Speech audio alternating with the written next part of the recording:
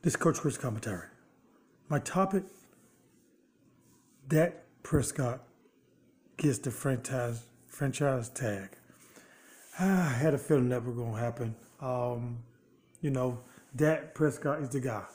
He's the franchise quarterback for the Dallas Cowboys, and he's going to be around for a while. But the tag is for now. They got to July, come up with a long-term deal. And I got to, Jerry Jones, Stephen Jones, they'll get something done. I know Dak Prescott wanted to go ahead and get a deal done, but they're going to take a little time, So just, Dak, play on the tag. Hopefully by July, you'll have your full-time, your full deal, and you'll be a Cowboy for life, baby. Okay?